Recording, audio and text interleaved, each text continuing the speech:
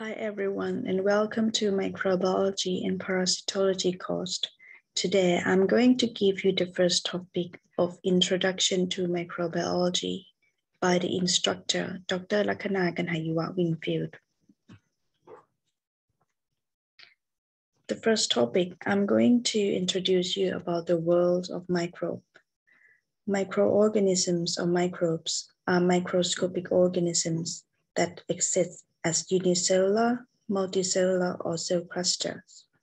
Microbes are usually too small to be seen with the unaided eye. They evolved long before the first plants and animals appeared and affect our lives in more ways than we might expect. Microbes are widespread in nature and are beneficial to life, but some can cause serious harm.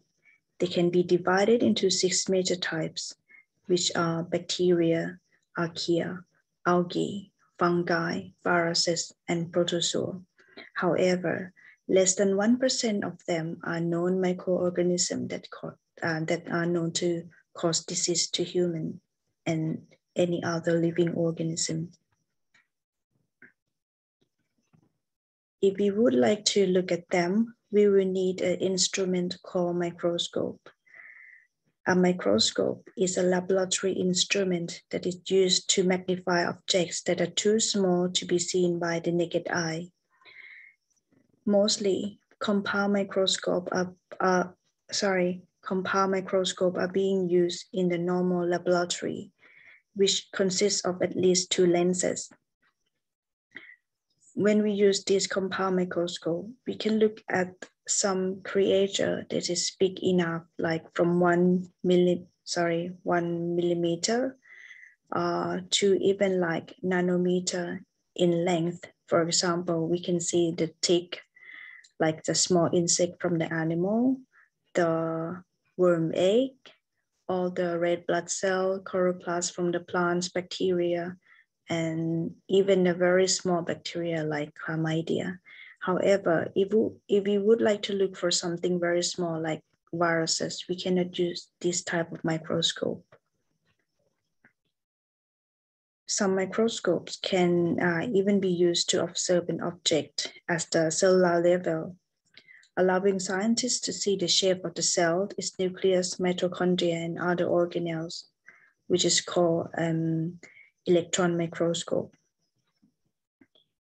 Here is the anatomy of the microscope, which you will be learned in the practical class. I'm going to introduce you some important part of the microscope. For example, the mechanical stage, which you have to put your slide on, condenser, the light source, switch, base, fine and coarse adjustment knobs, and also the stage control and objective lens, and also the ocular lens or eyepiece lens as well. And I'm going to teach you how to use microscope in the laboratory for. So let's move on to the world of microbe again. Microbe can be found in many places, such as on our hands, in the air, or in the soil. Interestingly, some microscopes can grow and reproduce in habitats where no other organisms can survive. They can be found in hot springs and deep underground veins of water, in volcanic rock beneath the ocean floor, in extremely salty water in the Great Salt Lake and the Dead Sea, and even below the ice of the Antarctica. Here are some examples of the habitats of the bacteria that I'm going to introduce to you. Most of the microorganisms can be found in terrestrial habitat, like from soil, or from the aquatic microbial habitats, like from fresh water or salt water in the ocean or in the sea, like this.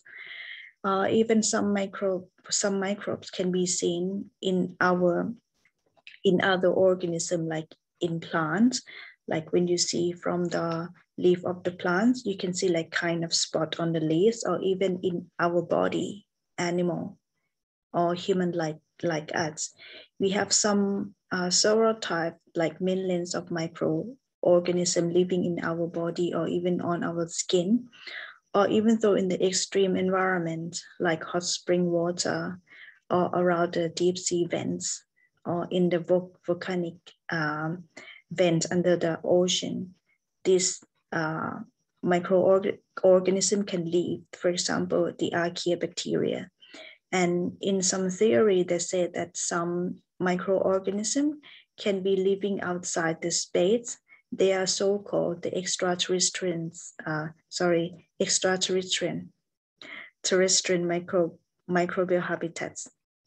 We can say that they probably from other planets or outside the world, or if we get it from the outside, they can just like travel with the asteroid or something and then come to the Earth. Next, I'm going to introduce you about the vital role of the microbe. Microbes are a very important organism that related to many organisms in this world. They have so many roles that I can conclude in this slide. For example, the main role of them is as the decomposer because they can recycle nutrients. Some of the microorganisms, for example, the algae or cyanobacteria, they can produce oxygen and make the air breathable. Some of the microorganisms can be used as a source of new drugs like antibiotics or other type of drugs. And even though some of the microbes can be used as food, for example, for making yogurt in the process of fermentation, cheese, wine, and beer.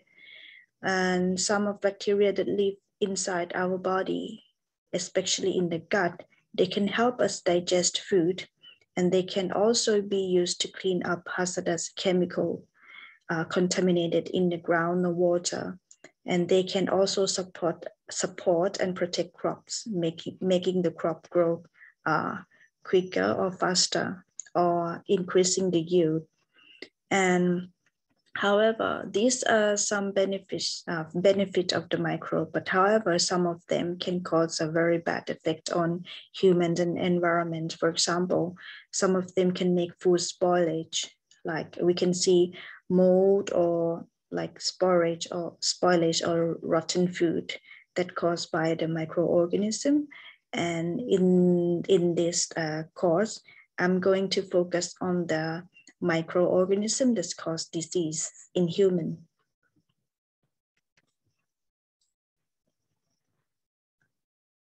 As I have introduced you from the first slide, that there are so many types of microbes. For this slide, I'm going to group them into two main groups, which are cellular microorganism and acellular. For cellular microorganism, they can be divided into prokaryotes and eukaryotes. And for a cellular is the virus. For prokaryotes, the example of these microbes are the bacteria and archaea. They are prokaryotes, which pro means before and karyote means nucleus. They are single cells or unicellular with a circular DNA genome that floats around in the cytoplasm. Many prokaryotes have one or more smaller circle of DNA called plasmids that can carry additional genes. Bacteria and archaea have a very similar cell structure. They do not have a nucleus or membrane-bound organisms. Some prokaryotes have a tail-like structure like flagella, which they use to swim through liquid or fimbriae, which enable them to stick to the surfaces. For eukaryotes, the eukaryotes include protists, fungi, algae, protozoa, helminth, plants, and other animals. The defining feature of a eukaryotic cell is that it has a nucleus. So for eukaryotic, U means true and karyote means nucleus, in which the linear DNA genome is packaged into one or multiple chromosomes. Eukaryotic cells also contain multiple membrane-bound organisms, including mitochondria, that are not found in prokaryotic cells. And the last group is the acellular type of I'm not going to say is the microorganism, even though the virus are non-cellular entity. They consist of a nucleic acid core like DNA or RNA, which is surrounded by a protein coat. Although, as I said, that viruses are classified as a microorganism, they are actually not considered living organisms. Viruses cannot reproduce outside the host cell and cannot metabolize on their own. Viruses often infest prokaryotic and eukaryotic cells, causing diseases. Now, let's look at each microorganisms in more detail. The first one is the bacteria. Bacteria are unicellular organisms. The cells are described as the prokaryotic because they lack a nucleus. They exist in four major shapes, like bacillus or rod shape, coccus or spherical shape, spirilla or spiral shape, and vibrio or curved shape. Most bacteria have a peptidoglycan cell wall. They divide by binary fission, and they may possess the flagella for motility. The difference in their cell wall structure is a major feature used in classifying this organism.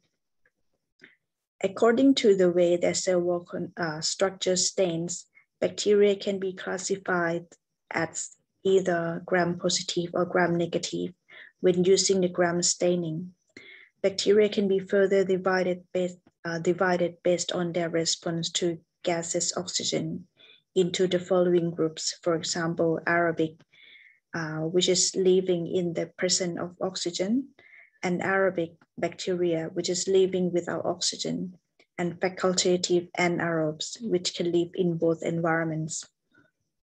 So, according to the way they obtain energy, bacteria are classified as heterotrophs or autotrophs. Autotrophs make their own food by using the energy of sunlight or chemical reactions, in which case they are called chemoautotrophs. Heterotrophs obtain their energy by consuming other organisms. Bacteria that use decaying life forms as a source of energy are so-called saprophytes. And here are some examples of the structure or shape of the bacteria that we can find in the lab. And in the laboratory, I'm going to teach you how to do the gram stain of the bacteria to study the structure and morphology of the bacteria. The next one is archaea. Archaea or archaeobacteria differ from true bacteria in their cell wall structure and lack peptidoglycans. They are prokaryotic cells with avidity to extreme environmental conditions. Archaeans use different energy sources like hydrogen gas, carbon dioxide, and sulfur. Some of them use sunlight to make energy, but not the same way to plants. They absorb sunlight using their membrane pigment. This reacts with light, leading to the formation of the energy molecule of the ATP.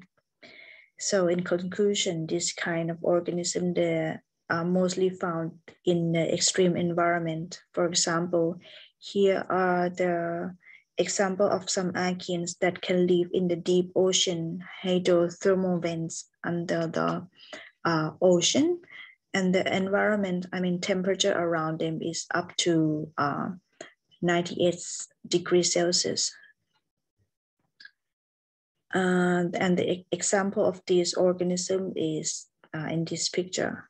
And some bacteria, they can live in the environment without the oxygen, which is called anaerobic condition. For example, the archaean that living in the rumen of the animal.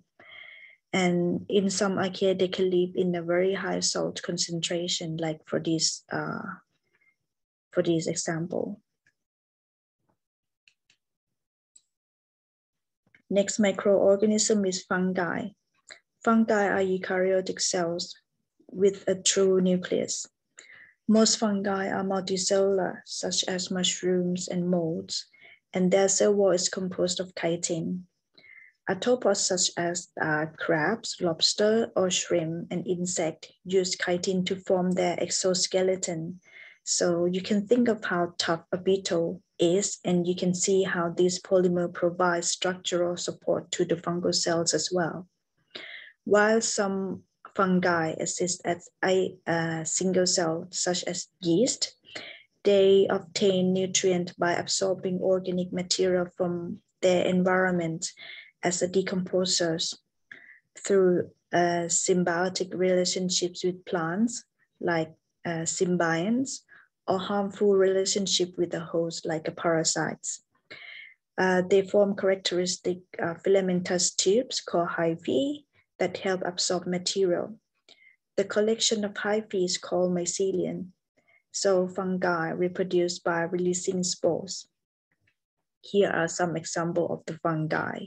And these are the picture of yeast, Saccharomyces cerevisiae, which is a budding yeast that we can use to ferment like food for us to make wine, bread, or beer.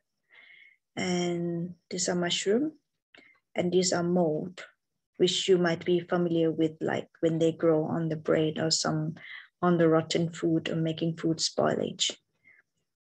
And these are the Candida albicans, which is the fungi that live in our body.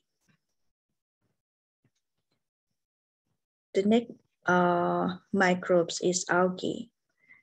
Actually, in this course, we are not going to teach you about the algae because it's more like a kind of environmental aspect, but I'm just going to make you used to this organism by giving a brief introduction.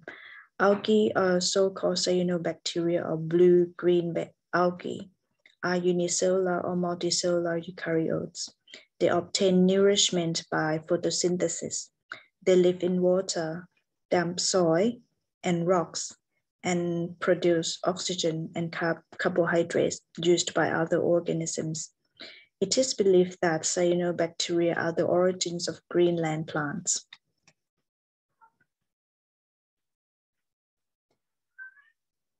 The next microorganism is the viruses. Viruses are the smallest of all the microbes. Their genome is made of either DNA or RNA, but not both. And this is packaged inside a protein shell called capsid. They are not made of cells, so they are acellular, cannot make their own proteins, and don't grow. Instead, they must infect a host cell and hijack its machinery to assemble new viruses. Viruses are usually only able to infect a limited number of species living organisms. Like, for example, bacteriophages are the viruses that infect bacteria, and microvirus are the viruses that infect fungi.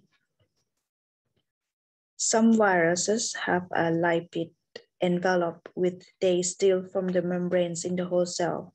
An example of an envelope virus that you will be familiar with is the influenza virus, which causes influenza or the flu.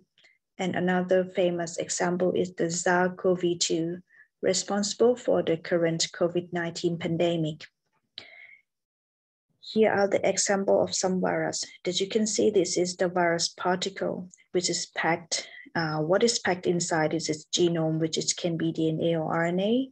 Here are the capsid protein and envelope. And you can see this guy, they look like quite like the virus with the head, the body and tail. This is called bacteriophage, which is the virus that infects the bacteria. And this is the tobacco mosaic virus, which is the virus that can be found in plants. And this is the HIV, which is, you can see this particle is budding from the surface of the white blood cell of the host.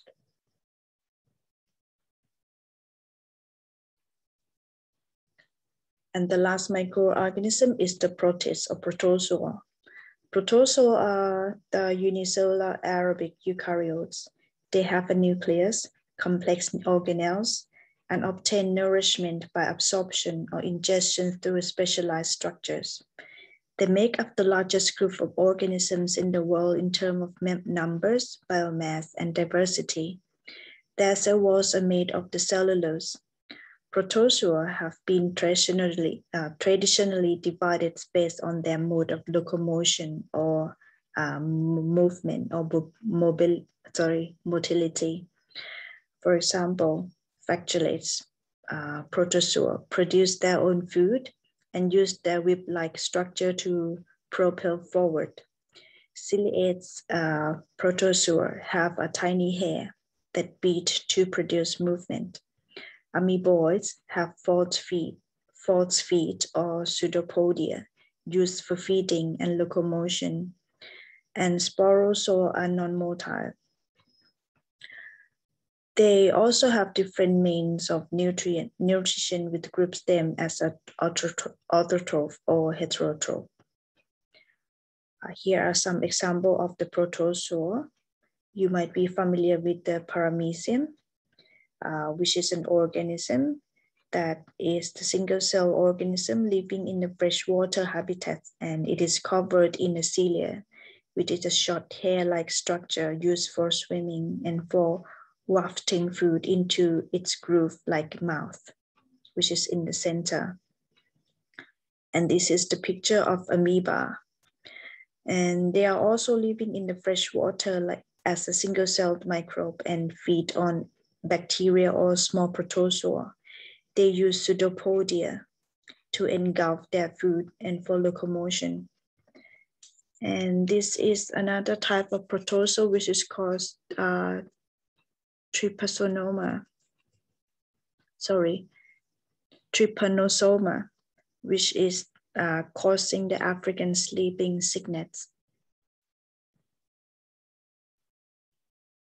And here are some examples of unicellular protozoa like Giardia, Trichomonads, Leishmania. And the last one is the helminths, or the multicellular animal parasites. A group of eukaryotic organisms consisting of the flatworms and roundworms, which are collectively referred to as the helminths. Although they are not microorganisms by definition, since they are large enough to be easily seen with the naked eye, they live as part of their life cycle in microscopic form. Since the parasitic helminths are of clinical importance, they are often discussed along with other groups of microbes.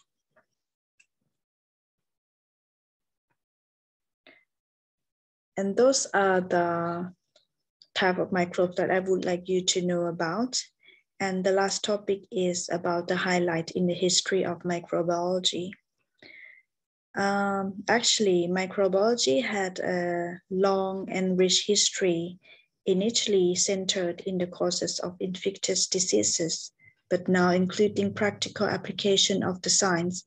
Many individuals have made significant contributions to the development of microbiology. And here are some of the most significant discoveries in the history of microbiology. In the early history of microbiology, in 1970s, that you can see that there is the observation of the little animals by a Dutch man named Anthony van Leeuwenhoek. He is a Dutch man, and he has observed something under the microscope by using the microscope that he has built. And he called this thing that he saw under the microscope as the animalcules. And what he have seen is actually he is a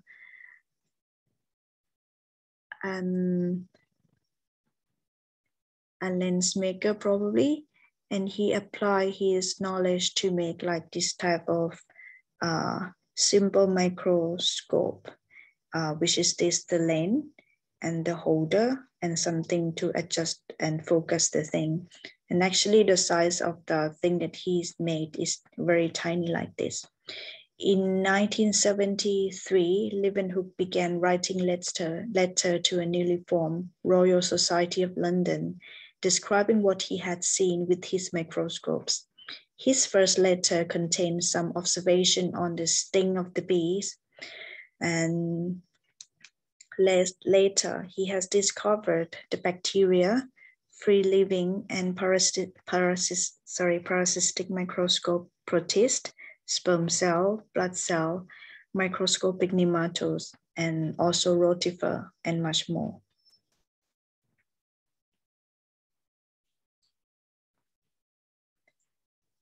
Well, and after his death in 1723, he revealed the microscopic world to scientists of the day and is regarded as one of the first to provide accurate description of all organisms like protozoa, fungi, and bacteria.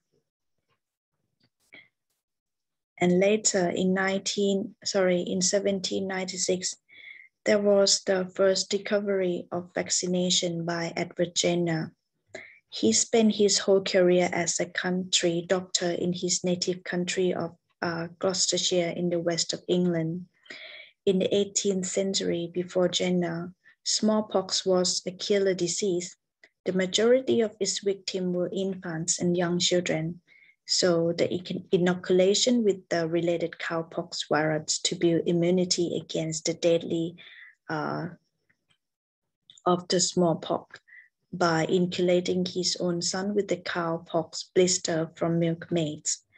And in 1980, as a result of Jenner's discovery, the World Health Assembly official declared the world and its peoples free from endemic smallpox.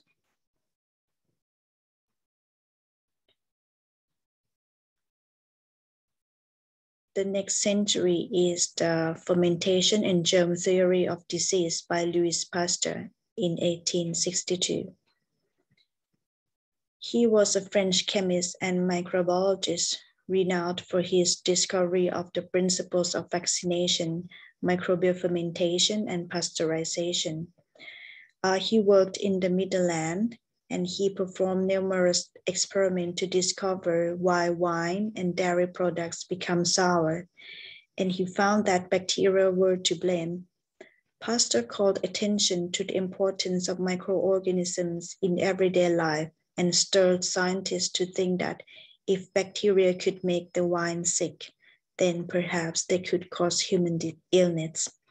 So his medical discovery provides direct support for the germ theory of disease and its application in clinical medicine.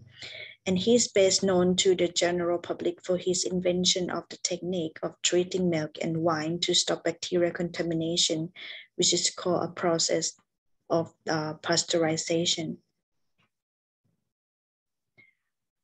His famous experiments is so-called the spontaneous generation.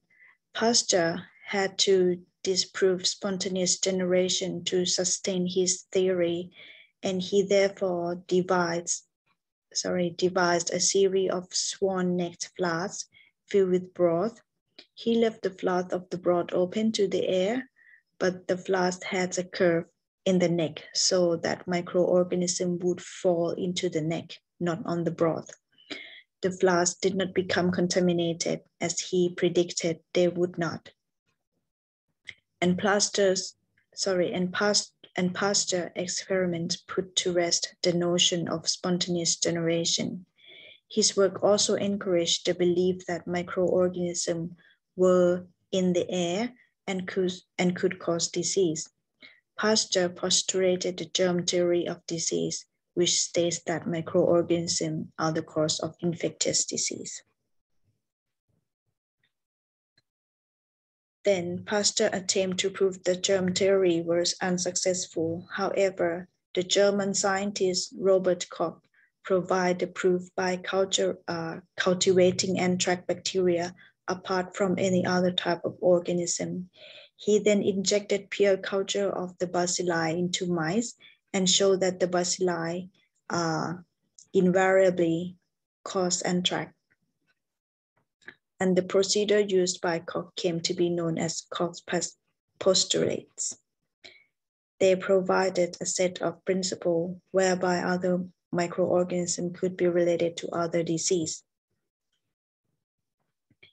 And after his invention of the Koch postulates, He also known for his role in defining the specific causative agent of the tuberculosis, cholera, and also anthrax. And he also able to grow bacteria in a pure culture using agar. And we can see the colony of the bacteria, which is made from billions of identical cells of the bacteria on the agar. I have mentioned about the germ theory of the Koch-4. Sorry, I have just introduced you about the germ theory by Koch, which is called the Koch-4 postulate. This theory can be explained like in this picture. For the first step is when the organism must always be present in every case of the disease. And when organism must be isolated from a host containing the disease and grow in pure culture. So he has done the experiment onto the mice and then isolate the organism from the dead animal and then culture it onto the agar. And then the microorganisms are grown in the pure culture, and then he looked under the microscope and he's made a hypothesis that the microorganism should be identified and should be identical to the first animal that got the disease. Then samples of organisms taken from pure culture must cause the same disease when inoculated into the healthy, susceptible animal in the laboratory. And organism must be isolated from the inoculated animal and must be identified as the same original organism, first isolated from the originally diseased host. For conclusion, you can look from this photo. After we get the pure culture of the disease and we inject this onto another mice, this mice must die from and having the same symptom. And when we isolate the culture, again, we should get the same organism and should be identical to the original organism that caused the death of the first animal. After that important discovery from Koch, the development of the microbiology has been moved to a variety of drug discovery. Like for example, the emerge of the golden age of microorganisms, during which many agents of different infectious were identified, and many of the agents of microbial disease were discovered during the period, which leading to the ability to stop epidemics by interrupting the spread of microorganisms. Despite the advance in microbiology, it was rarely possible to render life-saving therapy to an infected patient. Then after the World War II, the antibiotics were introduced to medicine. The incidence of pneumonia, tuberculosis, and meningitis, syphilis, and many other diseases declines with the use of antibiotics. And the first person who discovered the first antibiotics was Alexander Fleming. He was a Scottish biologist, pharmacologist, and botanist. And he observed that the fungus called Penicillium notatum made an antibiotic on his agar. He did the experiment by growing the bacteria called Staphylococcus on the plate, and accidentally the penicillium spore fell onto the agar and grew into the mold colony. And he found the zone of inhibition that stopped the growth of the bacteria around here. From that time, he know that there are some compounds that produced by the mold, which is called the penicillin, that kill the Staphylococcus aureus. And then penicillin was tested clinically and mass produced. And he also best known on the discovery of the enzyme lysozyme, which is the enzyme that can inhibit the growth of the bacteria as well.